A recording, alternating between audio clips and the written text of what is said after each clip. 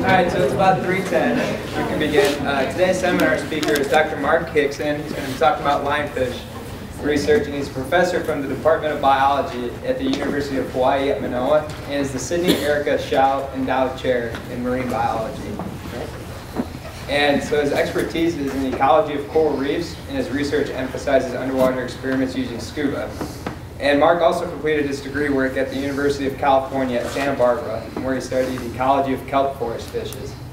Additionally, he was an NSF postdoc fellow at the University of Hawaii, where he began his studies of coral reefs in the late 1970s.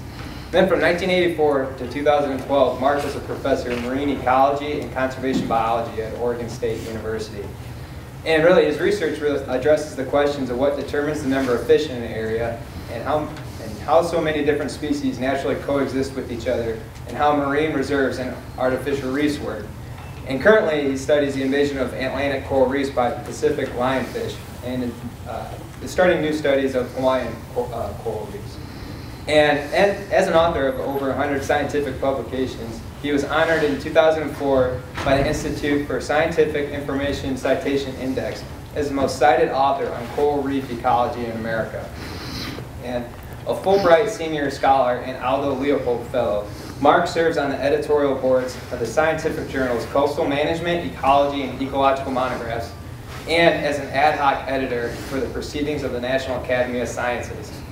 He is a past chair of both the Marine Protected Areas Federal Advisory Committee for the National Oceanic and Atmospheric Administration and the Ocean Sciences Advisory Committee for the NSF Foundation.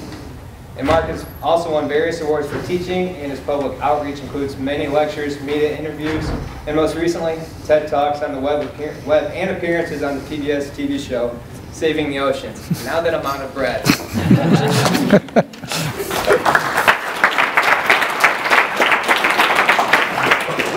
Thanks a lot, Chris. Chris has been a wonderful host, and everyone's been very hospitable. It's been really a pleasure visiting. But I have to say, I underwent sort of a temperature shock coming here. The difference between the high temperature in Hawaii right now and the low temperature here right now is 100 degrees Fahrenheit. Went from 85 to minus 15. And I'm an example of heat shock proteins in action right at this moment. So, as Chris said, my lab's been studying the invasion of Atlantic coral reefs by Pacific lionfish, and I'd like to share that work with you today. I'm going to be highlighting the work of my graduate students, because at my age, they're doing most of the work. Let's get going. I'll be introducing each of these in the list there as we go along. So invasive species are not new anywhere. They're very common everywhere, even here in Iowa, as you all know. The one difference between these invasive fish, which I got off the DNR webpage, and our species is that our species is a piscivore. It eats primarily other fishes, and it's a very voracious predator. So I've heard all the horror stories of what's going on here. We're dealing with at least as bad a horror story in the Caribbean region. So the story began when a very popular aquarium fish, Turris volitans, the red lionfish, which is a native of the western tropical Pacific, was first noted off Miami region in the mid-'80s.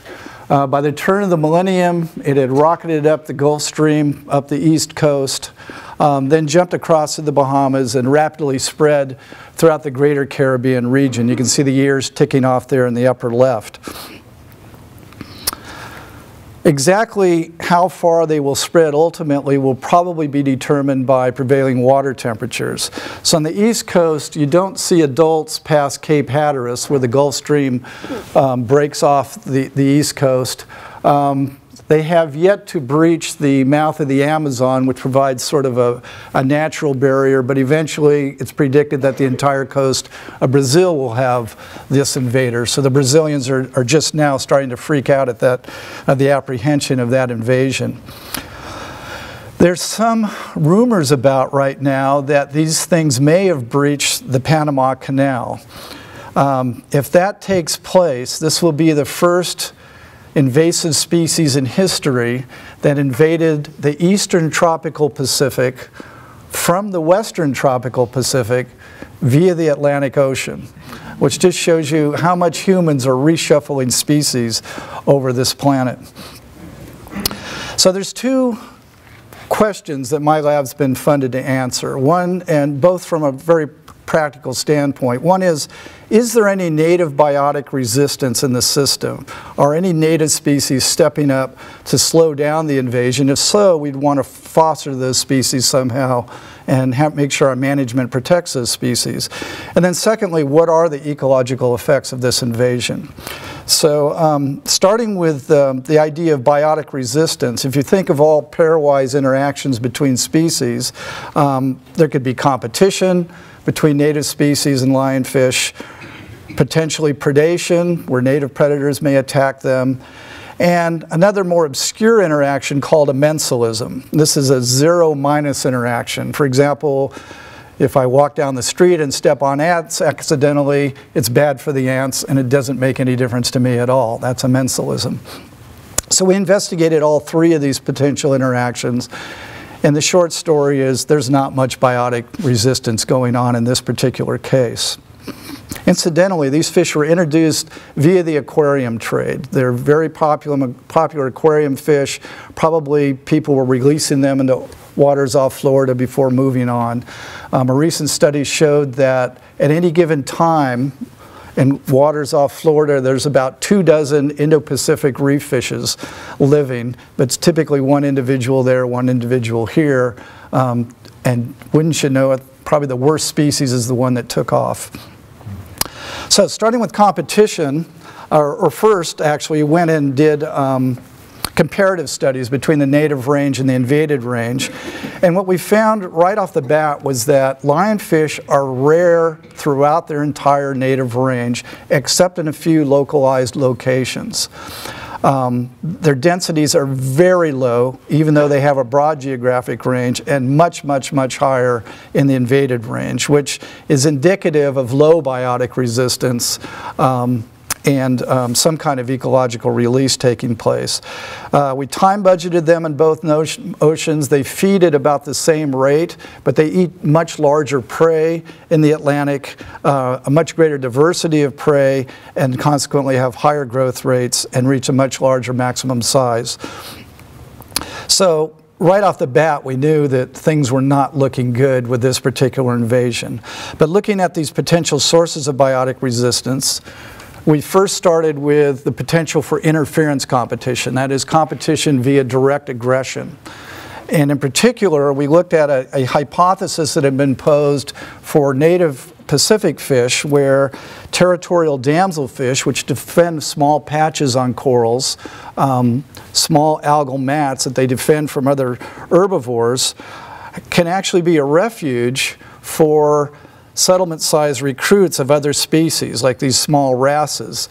And the idea is that these small new recruits are not a threat to the territorial damselfish, but the damselfish sort of keeps everybody else away, therefore potentially protecting these prey from predation. So my grad student Ty Kindinger did sort of a classic model bottle experiment with these three-spot damselfish in the Caribbean, putting fish of different species in a clear plastic bottle and then moving that bottle different distances toward the damselfish territory until the damselfish attacked, and if it did attack, then counted the frequency of attacks, how many times it nipped at the bottle. So comparing lionfish to a variety of native species as well as to an empty bottle. So if the lionfish are important, or if there's this sort of refuge effect, then we would expect lionfish to be chased quite a bit. And the answer is, they didn't chase the lionfish. So in the upper panel, we had the maximum distance of attack, that is how far from the edge of the territory the damselfish would go out and attack. And the bottom is the number of attacks. And what you can see, comparing these last two columns, is they attacked lionfish at the same rate they attacked empty bottles, which is basically not much. Whereas they most frequently attacked, as you would expect, fellow herbivores that are the greatest threat to their food resource. So, no resistance there. Regarding exploitative competition, the question was, do lionfish compete or potentially do well even in the presence of native predators that are ecologically somewhat equivalent. Now, there's nothing like lionfish in the Atlantic Ocean. Nobody's ever seen anything like it in evolutionary time even.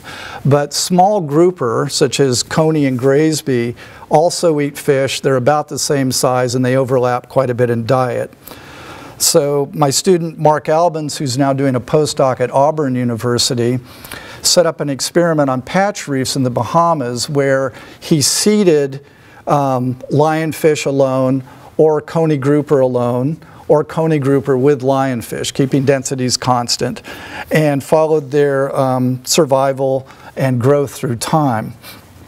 These figures compare the growth rate in,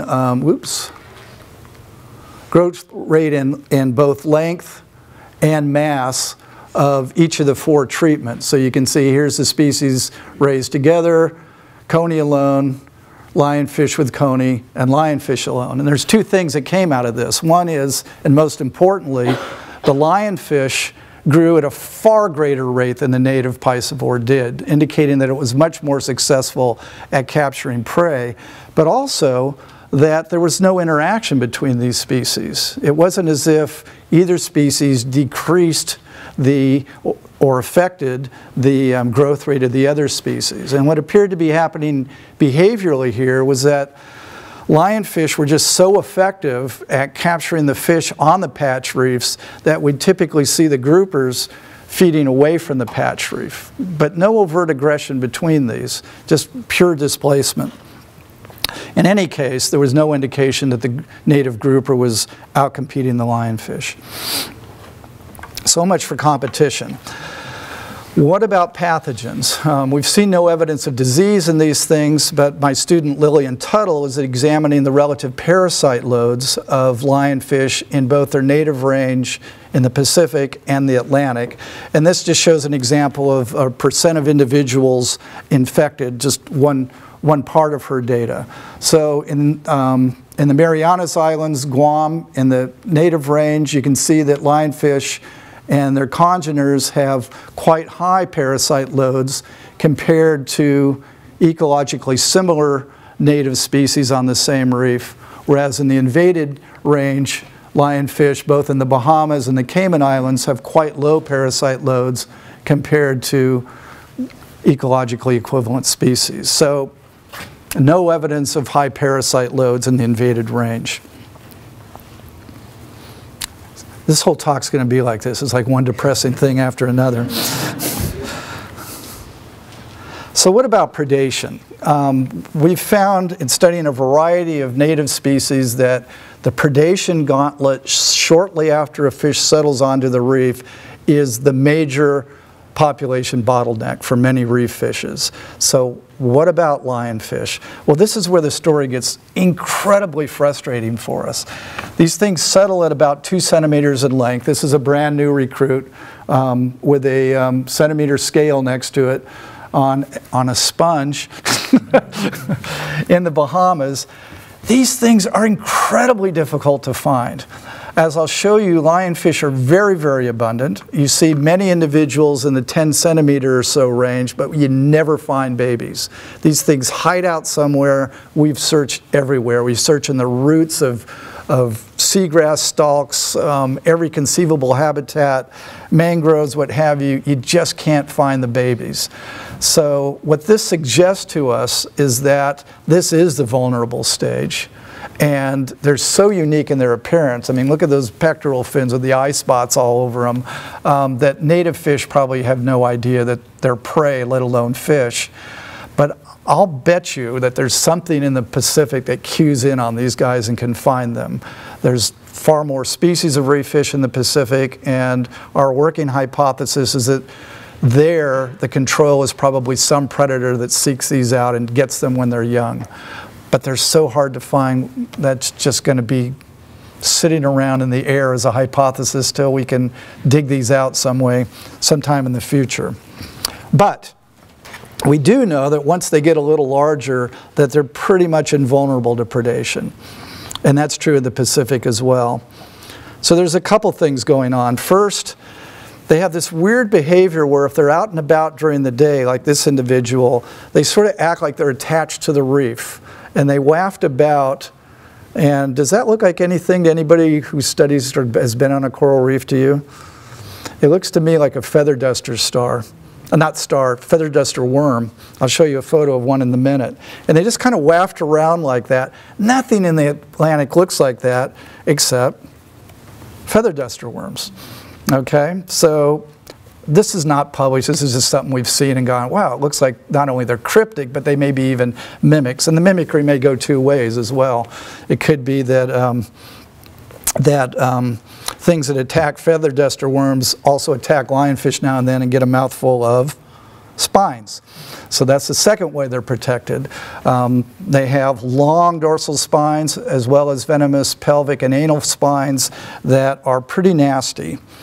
The venom is located in grooves along the length of the spine. So when the spine penetrates sufficiently deeply, you get the venom in you. And it's a nasty venom. It really hurts tremendously.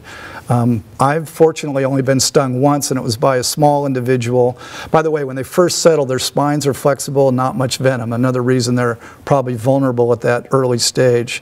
But these spines are really nasty. So once they reach a size where the spines are well developed, there's not much interest in by native predators. Incidentally, you don't want to get poked by these things. So these are the hands, the right and left hand of the same individual, believe it or not, where you can see the arrow shows where he got poked in the finger by a spine, and that swelling is extremely painful.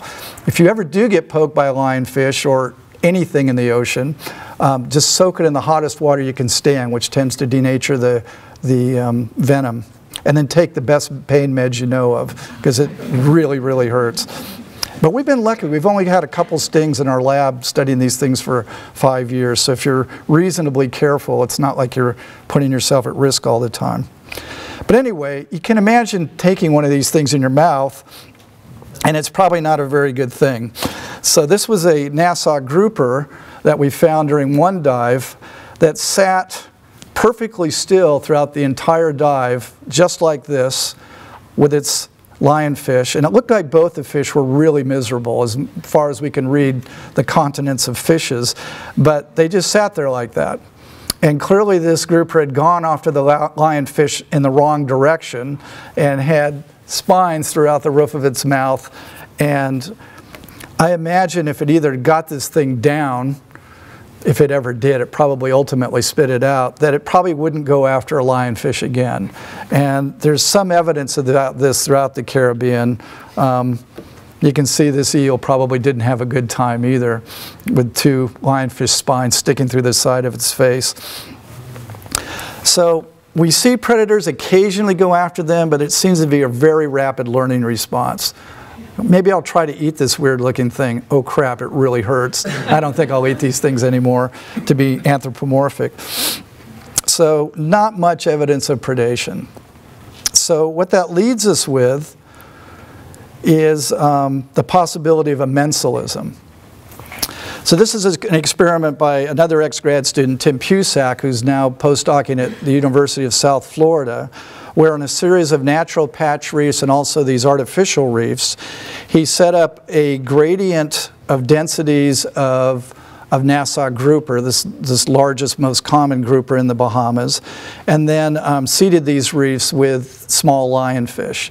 And the idea was to look at, through time, patterns of recruitment of lionfish, growth, mortality, what have you, to see if there are any sort of grouper effects. And the results were not what we expected at all. First, there was no effect on lionfish survival. It didn't matter how many groupers were on a reef. From 0 to 5% survival was roughly the same among treatments.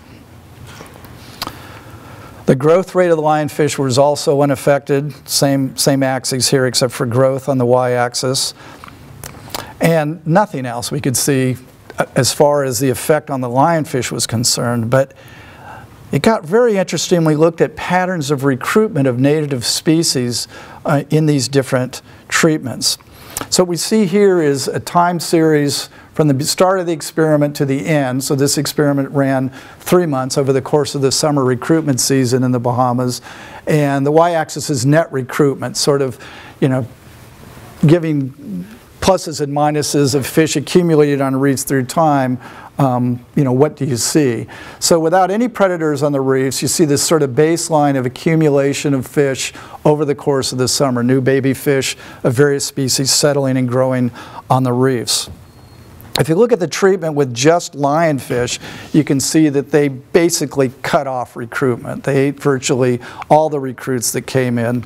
By the end of the experiment, that was it. There were no recruits on those. So what about lionfish with Nassau grouper? If there were just a few Nassau grouper, 1 to 3 on the reefs, there was no difference at all. But once you got to higher densities of Nassau grouper, suddenly you got no net effect on recruitment of fish. So what was going on here?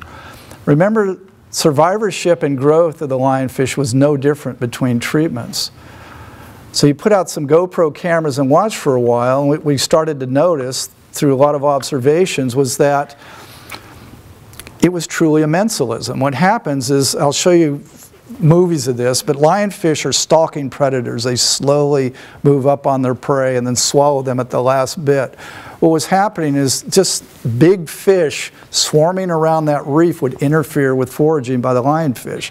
So before the lionfish had a chance to attack, a big fish would swim between them and break off the attack and inhibit the foraging ability of the lionfish on the reefs. Instead, the lionfish would start feeding off the reefs and eating fish that inhabited the seagrass beds. So that created a safe zone right around these reefs just because there are big fish swarming around inhibiting lionfish foraging. True amensalism, because the grouper really didn't care. No indication of behavioral interactions between the species.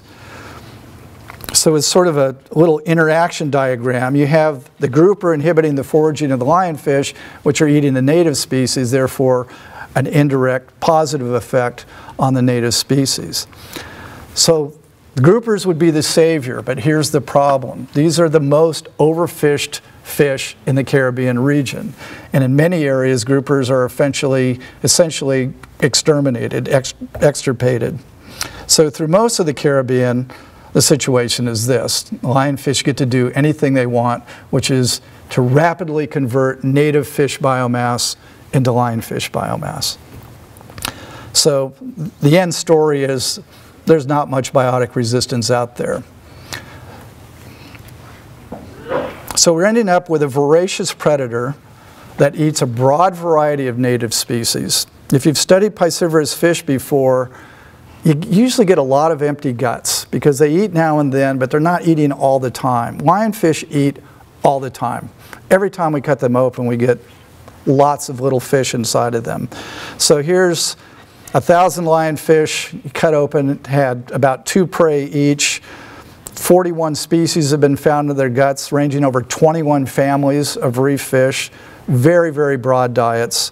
They also are habitat generalists. They will occur from 0 to 1,000 feet at least, way deeper than divers go. And all they really want is some kind of shelter because they don't like currents. They're not particularly streamlined fish. So they like to hang out under structure when they're not feeding, and they're sort of everywhere. And they have a unique predatory behavior unlike any other piscivorous fish in the world. Those large pectoral fins are actually used like little herders, and they slowly herd small fish into crevices and reefs typically, and then slurp them up. This is slowed down a little bit. So this is the fun part. You get to watch lionfish eating fish. This is super slow motion. Watch the fish go past the gills. Woo! And one more.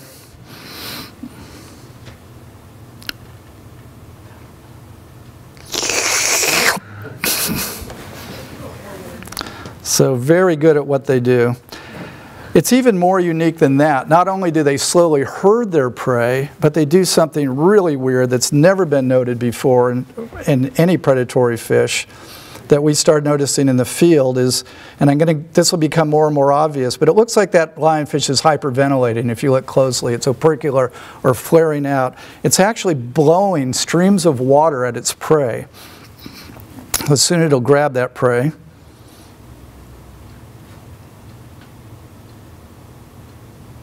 Oh. Do one more from the field, then we'll take it into the lab where it's more obvious.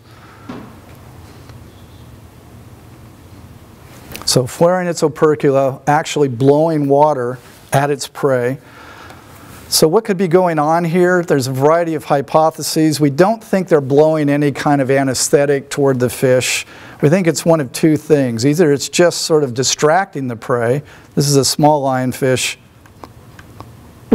eating a goby that's almost as big as it is. They typically eat prey up to about half their body length. Either that or what seems to be happening is prey will often turn into a current. So what appears to happen in a lot of cases, this is a goby in a tube that can't turn, is the blowing, and you see sand being displaced there. There's going to be a head moving in, dun dun dun dun dun dun dun dun. The gobies will often turn toward the predator, which is a perfect way to swallow a prey. If you're going to eat a fish, head first is always best. It's going to pump up a bit, and then you can see it's blowing right at the head, and then, ouch. And then this is my graduate students say, all right, now we're going to put dye in front of them. Yep, they're definitely blowing at the prey. So another unique form of behavior. So these guys are really the consummate invaders.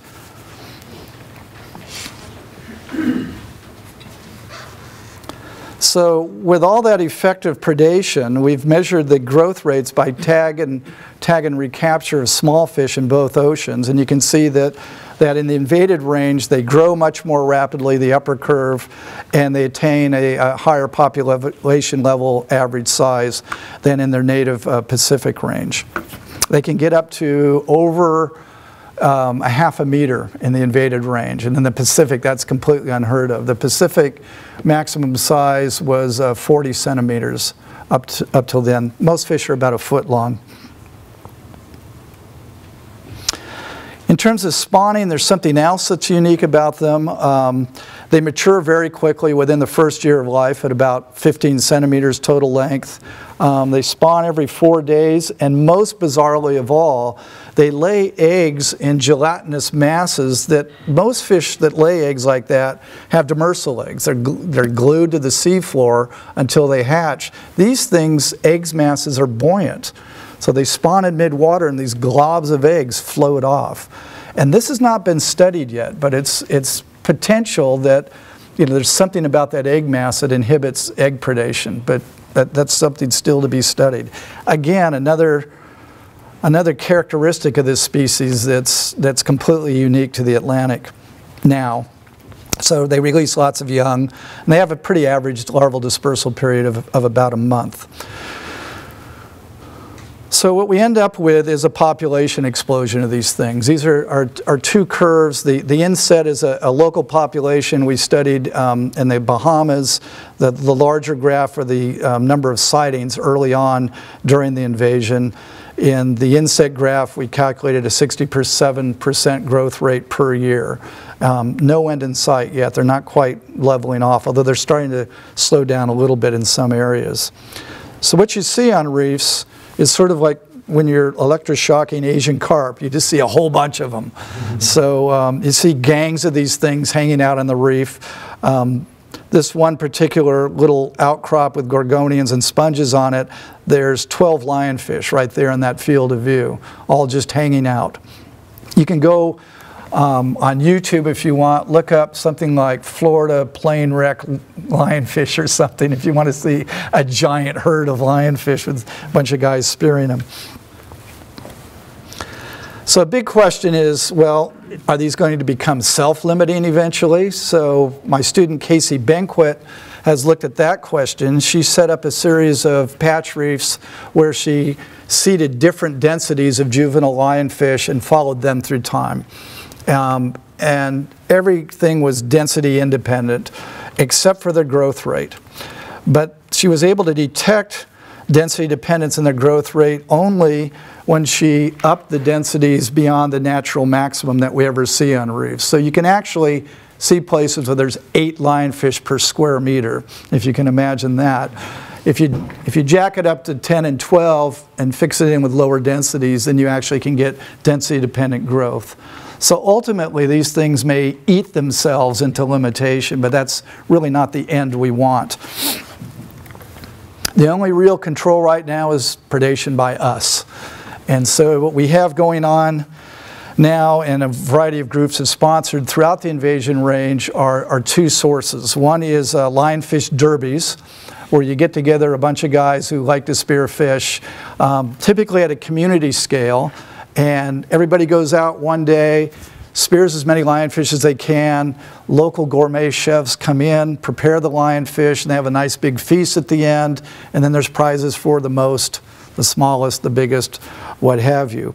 And that works quite well. Studies have shown that you can do these removals every several months, and there's lots of volunteers because there's always a bunch of scuba diving boys who like to spear things, and you send them to spear something that's good to spear in this case.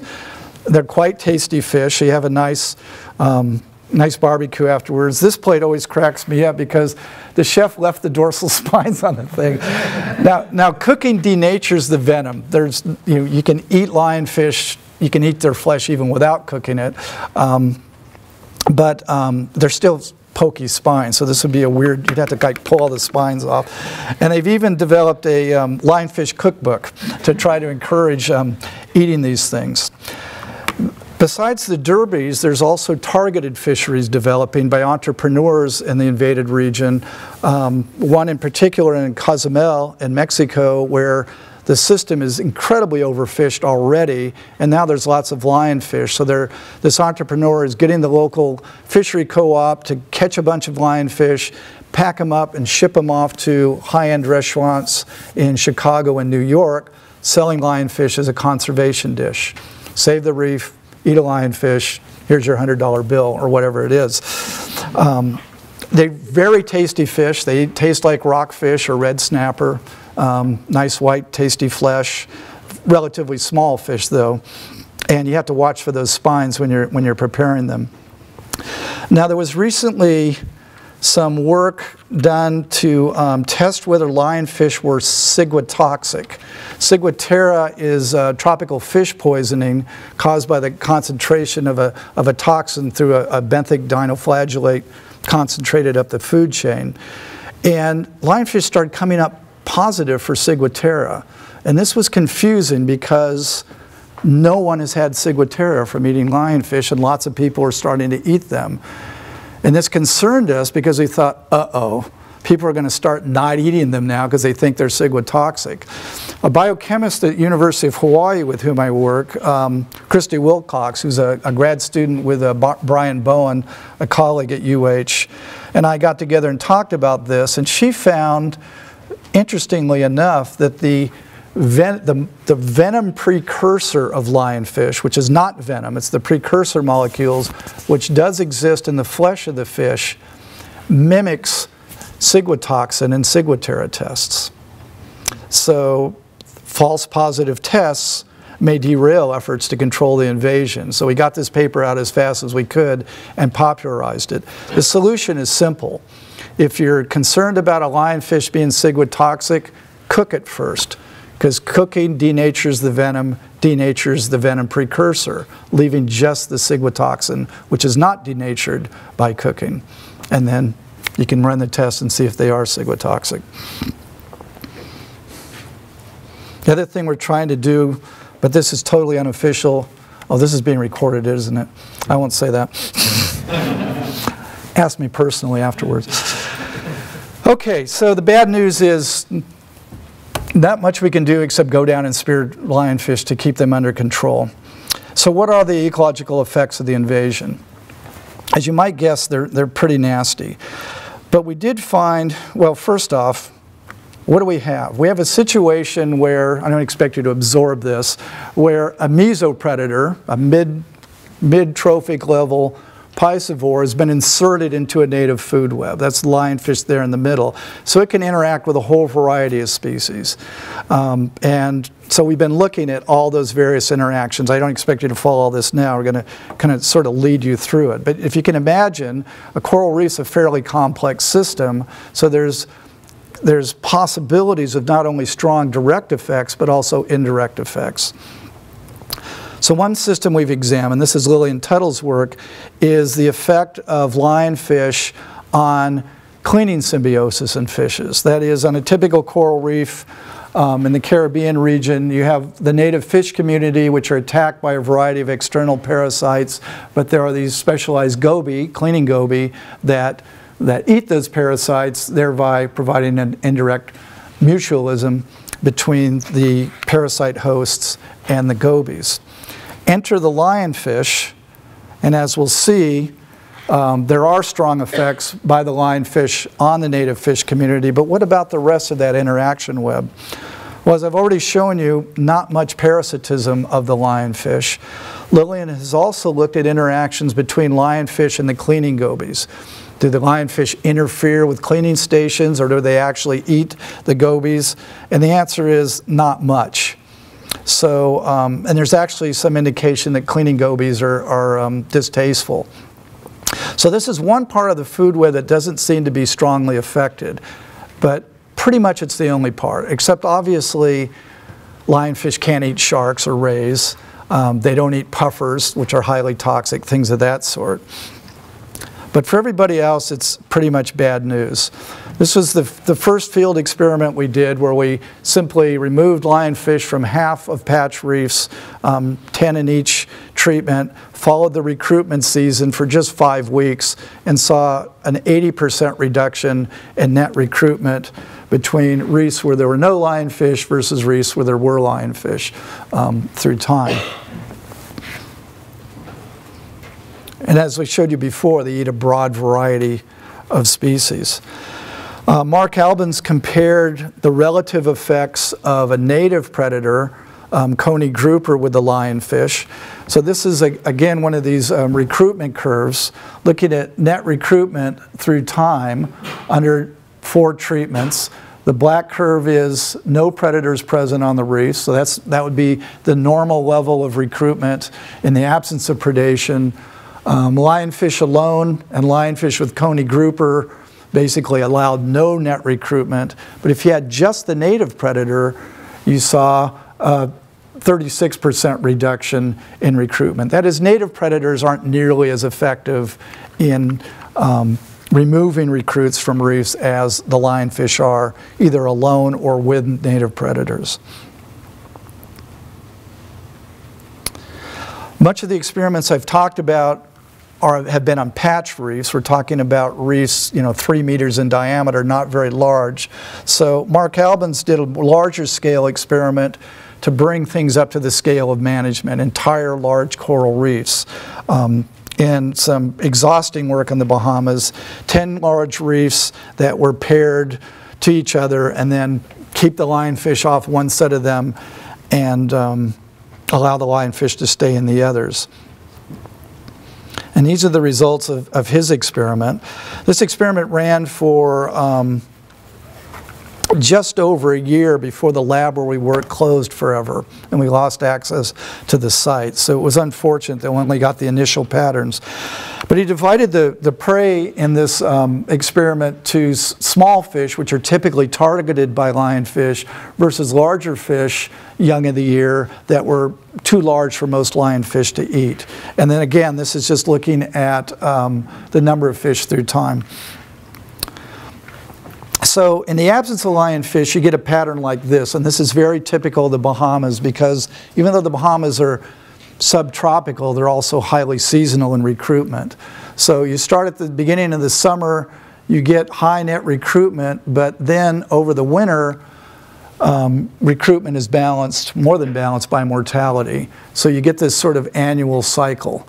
High recruitment in the summer, low in the winter, and then fish grow to larger sizes. Lionfish clearly had an effect, lowering recruitment or abundance of small fish by about 3 fish per square meter, No effect on the larger fish, which isn't surprising because lionfish weren't eating them, but we were hoping this experiment would run long enough so that you could see the time lag as small fish being removed translated into larger fish, but not able to do that. More disconcertingly was the effect of lion on the species that were being eaten. So this shows in this experiment by both density and biomass, the top 10 species being consumed. Most consumed species being a goby and a wrasse. But if you look at all those species, you'll see in both lists that 3 of the species are parrotfish. And this is of great concern for the resilience of coral reefs. The reason being that herbivores on reefs are, especially parrotfish, are very important at keeping seaweeds, algae, under control so that they don't have negative effects on corals. Seaweeds can outcompete corals, they inhibit settlement of corals, they often will hide or house pathogens that attack corals. So with humans in the system, there's been overfishing of herbivores, which is allowing the algae to proliferate at the expense of corals. Lionfish are essentially the fishermen of dinky fish. So instead of targeting the adults, they're targeting the juveniles and further pressing the system away from dominance by corals. So this is what we're afraid the future of coral reefs will be in the Caribbean. Many of the reefs have already died. I know, it's depressing. But in Mark's experiment, we're starting to also see extirpations of native species, and that really has our concern. So over the course of his experiment, for small species, there was a loss of about 5 species per reef at this large reef scale, and that does not bode well for the future of reefs. Looking at a species-specific level, last student I'm going to talk about here, Kurt Ingeman's work, shows you the power of having studied this system before the invasion. So what you see here are per capita mortality curves for a species of basslet, fairy basslet, which is a very popular aquarium fish, beautiful animal, purple fading to yellow. They're just absolutely gorgeous fish, but they like to live under ledges, which is where lionfish like to hang out, so they're one of the main prey of lionfish. Before the lionfish invasion, my student Michael Webster had studied demography and population dynamics in fairy basslet and had found that mortality, shown here in the black curves and the black points, was density dependent, strongly density dependent, and in fact followed these through generations and showed that this was actually a source of local population regulation. Following the invasion, Kurt went back, working with Michael, to exactly the same reefs, exactly the same populations, and set up exactly the same experiment. So a wonderful before-after comparison. And what he found were the red points. And interestingly, when you analyze these statistically in a linear mixed effect model, the slopes were no different of these 2 density dependent curves. So what that means is that lionfish are adding density independent mortality on top of any existing density dependence caused by native predators. And this does not bode well because high levels of density independent mortality can push things over the top. And in fact, in some cases, we got near extirpation. So what we have is an incredibly voracious predator, very good at what it's doing. Nobody's stopping it. And it's sweeping through the Caribbean region rapidly with no end in sight. So if you're interested in any of the papers I've talked about, we maintain a Lionfish webpage, and all our papers are there to download. And thanks so much for coming.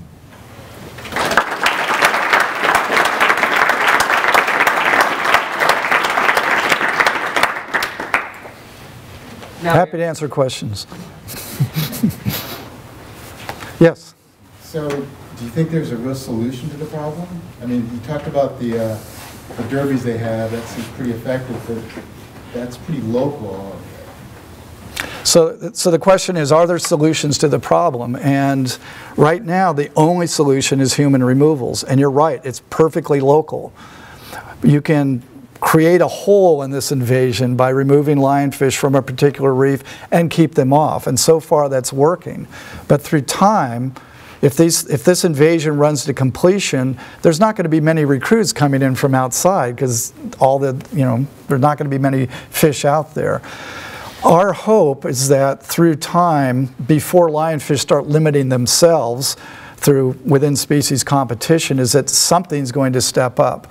If their densities get sufficiently high, they'll be ripe for a pandemic of some kind. If some pathogen steps up, parasites may learn to start attacking them.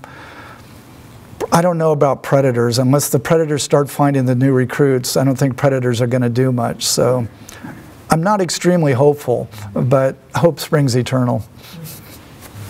Yeah, so along those lines, I remembered a few years ago I had heard some stories that someone had reported that some species of shark were starting to prey on them, but I guess you would know whether that was the case. Yeah, what happened was there were divers that started feeding speared lionfish to reef sharks as well as to Nassau grouper.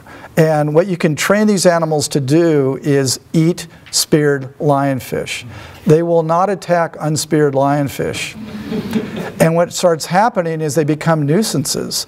So people started diving at places and the sharks were swimming all around them going, give me the lionfish, spear a lionfish for me.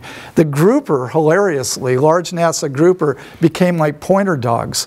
They'd seek out lionfish and they'd just point to them. Spear it. Now just recently, just this past week, there was a video that someone sent me that showed a lionfish that apparently had been trained because it cornered a lionfish, as a grouper, cornered a lionfish and it started sort of nudging it away from the reef. And then it started circling it, trying to go head first at the lionfish. And the lionfish wouldn't let it. It was doing this the whole time. Because if you attack tail first, you're just going to get a whole bunch of spines. Clearly that grouper had encountered lionfish before and had probably eaten them before and learned to eat them head first, which probably works. Now, was that trained or not trained? We don't know. And maybe Nassau grouper will start learning, but then we're at the same problem. They're so overfished everywhere. Another possibility are Goliath grouper, these giant grouper, and there's been observations of them swallowing lionfish. But again, they're severely overfished. So the fish that are most prone to be our saviors are the most overfished in the system. Murphy's Law. Is there any kind of like grouper campaign you can do, like, I don't know, to get legislation or something that you know what I mean? Like if this could be, yeah. The immensalism result that you got, that even if they're not eating them, they're keeping them down low enough that they can't, or keeping them from eating the other species. Yeah. I feel like we've done this with other fish, right? Yeah, a Save the Lionfish campaign is the solution, but it's already, I mean, people have started that a long time ago before the invasion, and the problem is these are such popular food fish, and we're dealing with a lot of poor nations throughout the Caribbean, so people are going to eat them. And the problem with grouper, of course, is they have spawning aggregations where they all, from hundreds of miles around, swim to the same location when they spawn, and at that time, fishermen just hammer them because they will, you can catch them at that time. So they bring all these fish up, and I've seen them cleaning these fish on the beach, and all that roe just goes right into the sand and dies. So I don't know what to do, but yeah, that would be great. But it's just so ironic that we as human beings end up introducing the worst species we could almost, and the one species that could have given us the biotic resistance we've already overfished. It's truly tragic. No, it's okay. I had a question about that. So we introduced these guys, and I was wondering about those differences in growth rates. are those inherent genetic differences that because we were breeding these guys for the pet trade, or we were selecting fish for the pet trade, or is that just because they've got free reign and they eat anything? Yeah, that's a good question. From as far as we know, the fish that are brought over through the aquarium trade are strictly wild caught. They're very tough fish, so there's not like there's much selection and transport. And genetically, they're from Philippines and Indonesia, which is sort of the center of distribution. So it's unlikely that there's been sufficient selection taking place for larger size. And what we're doing right now is bioenergetically trying to figure out whether, just due to eating larger prey, and the difference between the parasite load between the Pacific and the Caribbean can explain that difference. Yes? I'm curious if you've tried to work in reefs off of Cuba, which are supposedly somewhat healthier, especially when you're looking at the trophic cascade effects of the lionfish in the system. So have we examined reefs where there's a lot of Nassau grouper? And No, you haven't.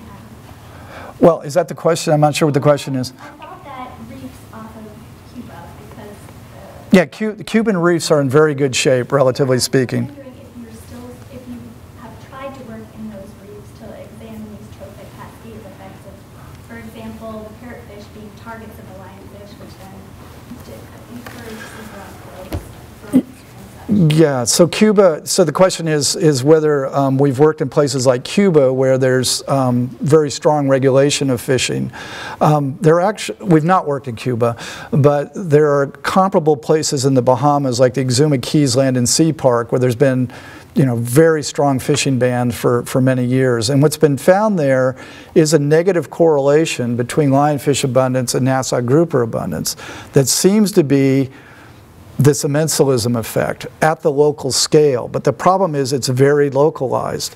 So what happens in those situations with all the grouper milling around is the lionfish go and start feeding out in the seagrass bed. So their growth rate stays the same. They'll still come and shelter on that reef, but they seem to be getting their prey elsewhere. So I don't think the amensalism is going to be the answer. The answer is going to be the predators developing a taste for lionfish and developing a means of capturing them efficiently without getting a mouthful of spines. Yeah? You said, I think, that the eggs are sort of free-floating. Yes.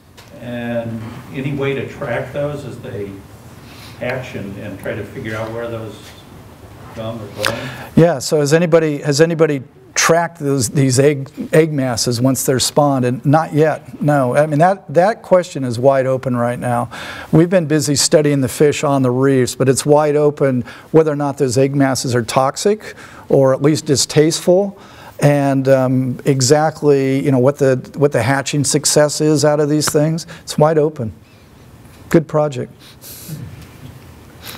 Are there any marine protected areas in the Bahamas, and if so, have you seen any differences in communities or effects in one or the other, and if not, are they working on getting some initiated? Yeah, so the question has to do with marine reserves in the Bahamas. The Exuma Keys Land and Sea Park is one of the oldest reserves in the Caribbean region, and that's where we have seen these negative correlations between locally lionfish abundance and Nassau grouper abundance. I've helped the Bahamas get a network of marine reserves started, and they're starting to implement them. The problem is, as it is in most nations that aren't wealthy, is enforcement. So up till recently, the entire Bahamian archipelago, which is enormous, had one patrol boat. And they would, even though there's no fishing allowed on spawning aggregations, they'd go take the boat and park on one aggregation and sit there for the few weeks, and the other ones are still being fished. There's nothing else they could do. So, public education and getting buy-in by the fishing community is going to be essential for any kind of solution. Okay, thanks again. Great questions.